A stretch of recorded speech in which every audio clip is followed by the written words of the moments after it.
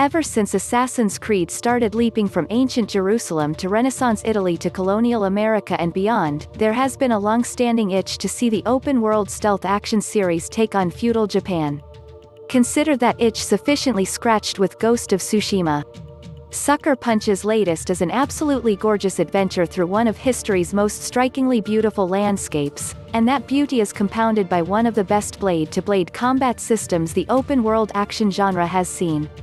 There are some stumbles when it comes to stealth, enemy AI, and a few general minor frustrations, but for just about every moment where Ghost of Tsushima falters, there are plenty more where it soars. Ghost of Tsushima is a fictional tale told with fictional characters, but it's based on the very real invasion of Japan by the Mongol Empire in 1274 that began on the island of Tsushima.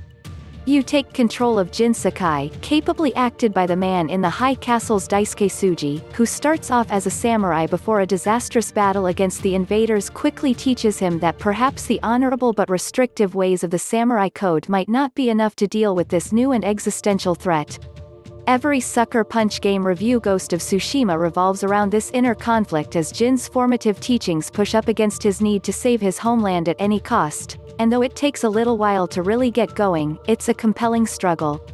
Even if Jin himself isn't the most charismatic of protagonists, his foil, Khotun Khan, played by Glee's Gallagher, has charisma in spades.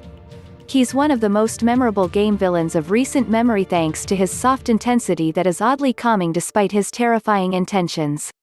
He's extremely cunning, always one step ahead, and his presence as the big bad is a large part of why Jin's 40 to 50-hour quest for vengeance works so well.